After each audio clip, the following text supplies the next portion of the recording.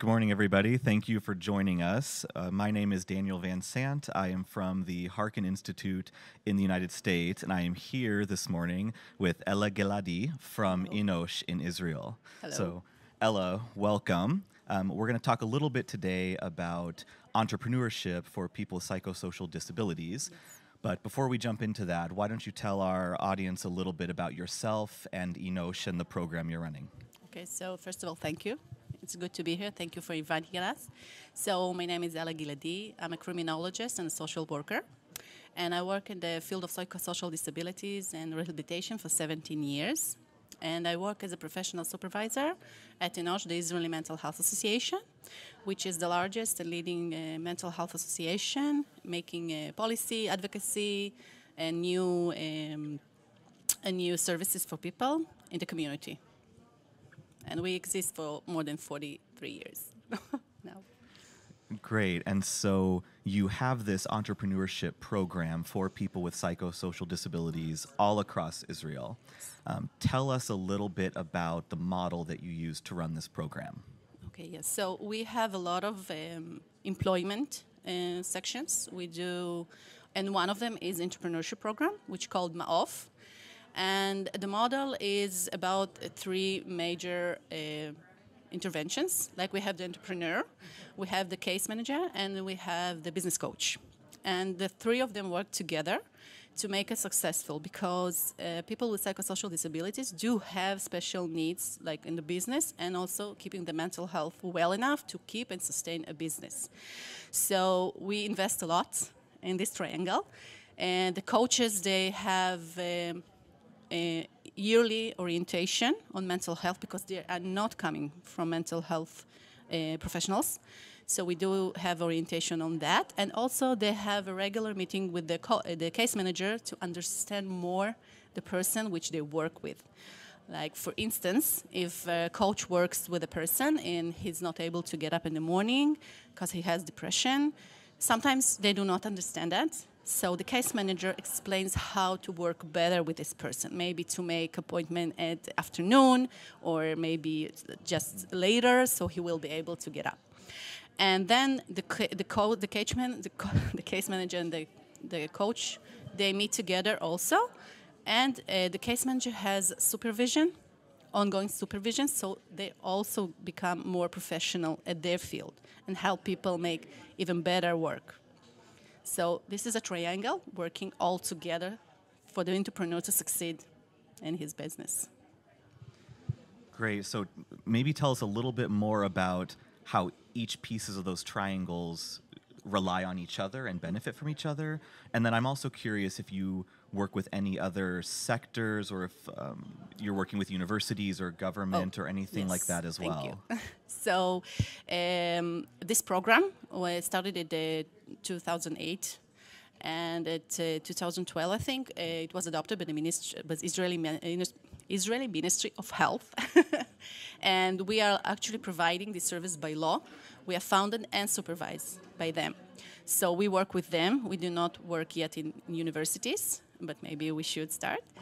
And they rely on each other because to make the person to succeed, every owner business will relate to that and say, okay, to start and sustain a business is hard work, especially for people who have the mental crisis, which has to manage their clinical side of life, and also to do marketing and manage money and do strategies. It's a lot. So if they work all together, I think that's where success is. And we do have successes.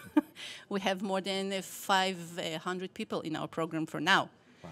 So it's a quite impact, I think. Yeah, so you mentioned obviously that ENOSH provides a variety of services and Yes. and even additional employment services. Yes. But clearly between the Ministry for Health, ENOSH, the business coaches, a lot of resources and efforts are going into entrepreneurship specifically. Yes. And so I'm wondering if you can tell our audience a little bit about why this focus on entrepreneurship, what opportunity does that provide, why so much resource and effort behind entrepreneurship? Yes. So I think there's a lot of self-stigma and social stigma towards people with psychosocial disabilities. So by entrepreneur to have a business and sustain it, it gives him it ups his self-efficacy, well-being, his belief in there's hope in life. And also it reduces his needs in money because he's sustainable. And so we like have personal impact and social impact, because if an entrepreneur succeeded, it's more inclusion, less stigma for society because all of us buying or using their services, and we are reducing poverty rates. So it's a win-win for everybody, actually. So we do want to invest it because it's the future of the labor market, we believe, not only in Israel, worldwide. People want to be independent now after the epidemic. So I think we're on the spot, and that's why this program grows so much. We started, I think, with 50 people, and now we've more than 500. So it's growing. Yeah, so I would imagine with entrepreneurs, you probably have people working across dozens or hundreds of different industries, different fields. I'm wondering if there's any exciting case study or examples you can give of the types of businesses that people are starting. Yes, you're so right. We have a lot of interesting businesses, starting from the regular businesses, I know, site building in the internet, and coaches themselves, lecturers. We have a lot of lecturers because other program we have called Dialogue, which people coming to this program become public speakers. And we also have jewelry makers, cake designers, graphic designers, makeup artists, body makeup artists, I mentioned earlier. So it's a range of beautiful businesses, large range. So my next question is, if you've got 500 or around 500 individuals with psychosocial disabilities right now in the program, what sort of opportunity is there for them to work together or collaborate, or maybe peer support is not the exact right term here, but are they working together? And, yes. Okay. Yes. Actually, we started our first hub in the north of Israel, and it was very successful. So we're starting to spread it across Israel, and it's actually peer support because they sit together, they learn together, they rely on each other, they understand each other's needs, they can support also mentally each other. And also we have very interesting cases of peer support and entrepreneurs starting to employ other people with psychosocial disabilities also in their businesses. So as their business is growing up, they give opportunities to other people with psychosocial disabilities. So it's peer support, it's inclusion, it's reducing stigma, and giving opportunity to all, actually. So we have a lot of peer support work. Yeah. So I think the audience can clearly see the positive effect that this program has on the entrepreneur, on the person with the psychosocial disability. Tell us a little bit about how the business coach might benefit from this, or what are they learning, right? They're also being exposed to these new ideas about what a disability means, and possibly that's affecting their business positively or helping them grow. That's a very interesting point, because our coaches, they do not come from the field of psychosocial disabilities understanding. So actually when the entrepreneur meets his coach, they both learn from each other. The entrepreneur learns from his coach, but the coach learns about disabilities and psychosocial disabilities from his trainee.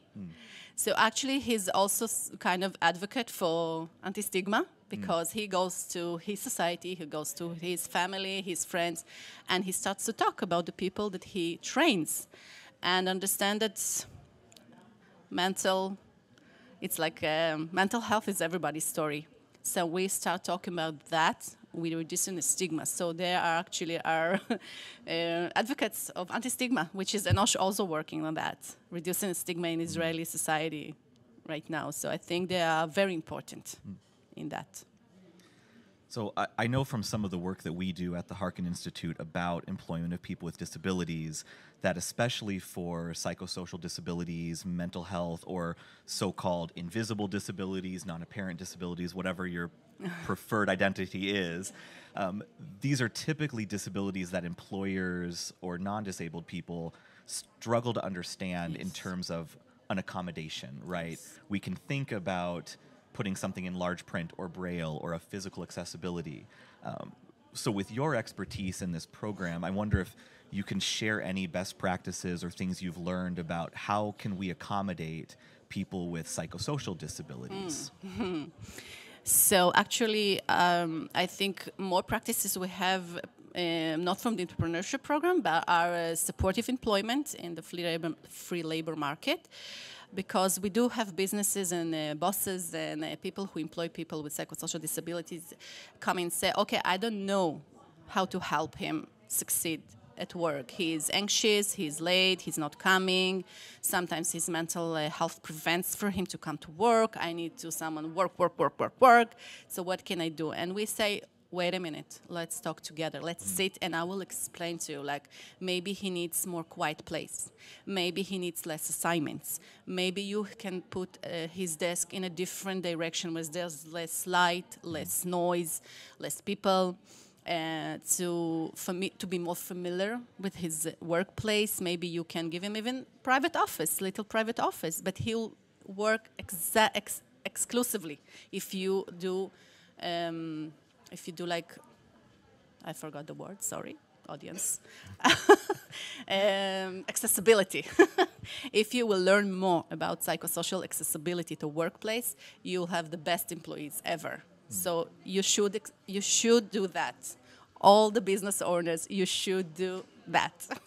That's my message. And so for these entrepreneurs, right, if they are their own boss, they don't have the same process of requesting an accommodation or working with somebody. But of course, they still need accommodations and work differently. So maybe you could tell us a little bit about how the business coaches and the entrepreneur work with the case managers to come up with those changes to the business model. Yes. One of the points is people want to be entrepreneurs because they want to control the hours they work, how much effort they put in it, when and in what field they want to work. So that's very important. This is one part of it. And when the case manager and the coach meets with the person or without sometimes, they try to understand how can they promote more and more the business. And the coaches have questions like, okay, he's not doing his chores I gave him. He's not up on time. He's very anxious at my meetings. What can I do to help him? And we give him all kind of like resolving these problems. But in the mental health, there's no one fit for all. It's a personal suit. So there's nothing I can say, do this for all people. Right. Everyone needs his own suit. And it's very crucial to understand. But me and you are not the same. People with mental situations are not the same. Everyone has his own problems and he needs accommodations. So I think that's one of the accessibilities to understand there's no suit for everybody. And you should sit with the person, understand, listen to him. His own experience is the most important thing. He will tell you what he needs. Just listen. I think this is the best practice I can say. Rely on his experience. He knows his life better than anyone else. Right. There is no one-size-fits-all approach to anything, but especially entrepreneurship and especially psychosocial disabilities. Exactly. And as you said, mental health is everybody's story, so we have to listen to that story and respond to it. Yes. So for people who've been joining the Zero Conference all week, you might have seen Ella's Impact speech earlier this week to learn about that. But for people who weren't able to tune into that, maybe you could tell us a little bit about how do we get more information about ENOSH, about your program. Okay. You have a lot of things, a lot of best practices to share. How do we learn more? Okay, so you see on the screen our QR code, so you just can screen it and go to our website. We have LinkedIn, we have website, we have Twitter, we have everything. We are very social media. And you can read about us, contact me, anybody, and we will be happy to work together globally even to help you to integrate people with psychosocial disabilities in your labor market. So we are here, we wait for you. Great. Well, we are out of time here, so thank you, everybody. Again, I am Daniel Van Sant with the Harkin Institute and Ella Giladi from Thank you very ENOSH. much. Thank you very everybody. much.